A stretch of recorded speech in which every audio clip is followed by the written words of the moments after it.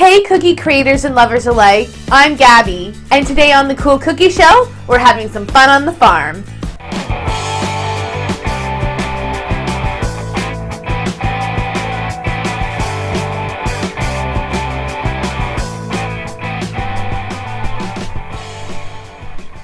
For my barn, I'm going to flood it with a deep, almost burgundy red.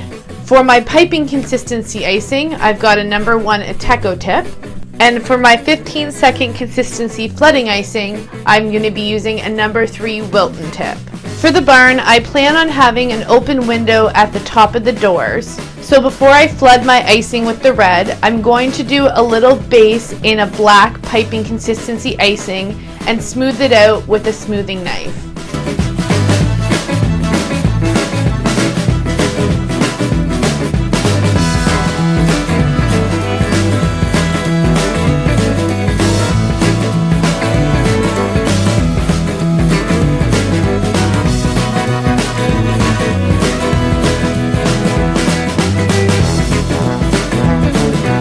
Now we'll let this layer dry for 6 to 12 hours before we add the roof and other elements using some piping icing. For the roof of our barn, I'm going to use a beige and the jagged side of a number 47 Ateco tip.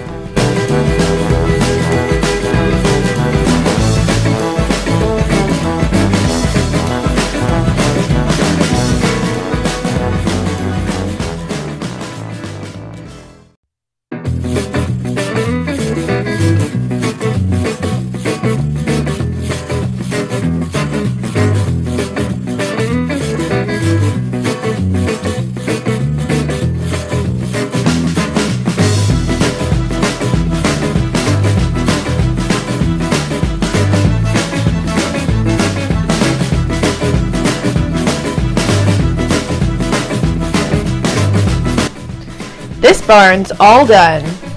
For my tractor, I've gone in with some food coloring marker to make some guidelines for my piping. I'm going to start by flooding the majority of my tractor in a dark green. For my piping consistency icing, I'll be using a number 1 Ateco tip. And for my 15-second consistency flooding icing, I'll be using a number 3 Wilton tip.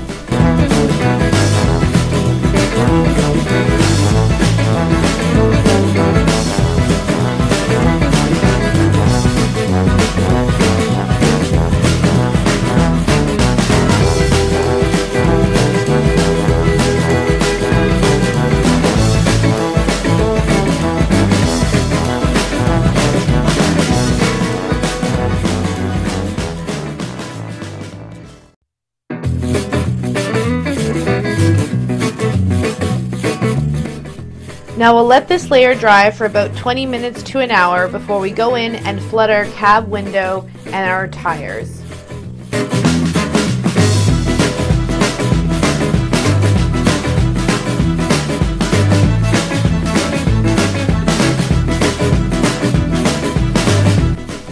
Now we'll let these layers dry for 6 to 12 hours before we complete the piping icing.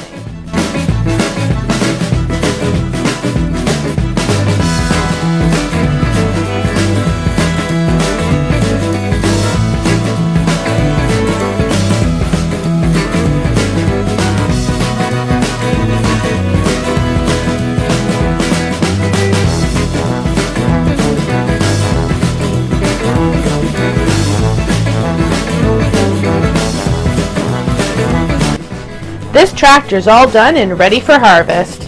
For our scarecrow, we'll start by flooding his head, as well as where his hands and feet would be.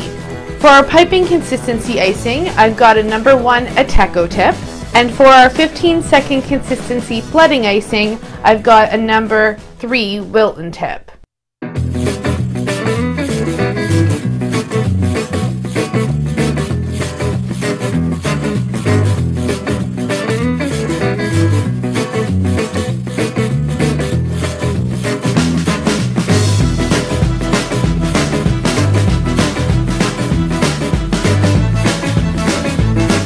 Now we'll let this layer dry for about 20 minutes to an hour before we give him some overalls and put on a hat.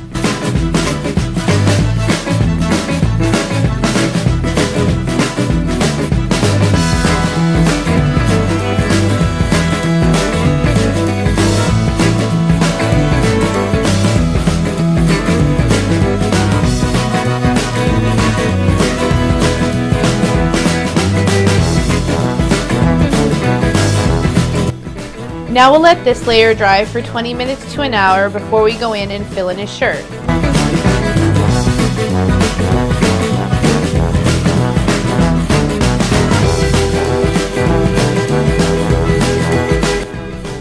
Now we'll let all our flooded layers dry for 6 to 12 hours before we go in and complete the piping detail.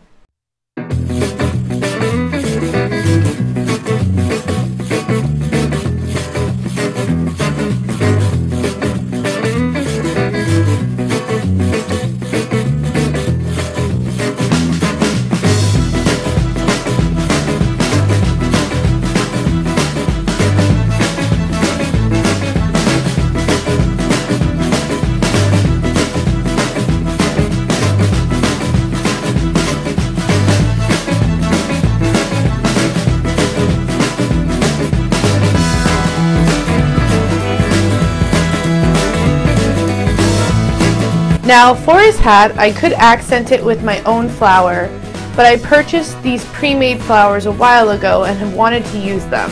So I'm going to use this little orange guy instead. And for the last little bit of detail, I'm going to add some stitch marks with some food coloring markers.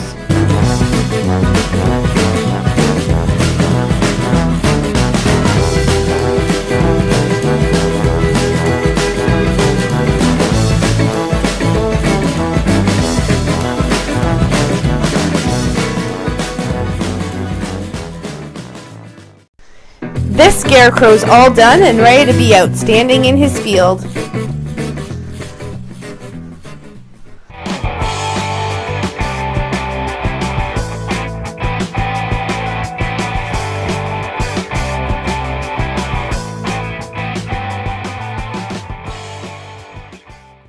Thanks for tuning in to this week's episode of The Cool Cookie Show. If you liked this episode, give it a big thumbs up. Want to be a part of the creativity? Let me know what characters and shapes you'd like to see in the comments below. For more of my cookie creations, check out my channel, tune in every Tuesday, and don't forget to subscribe. Till next time, stay sweet!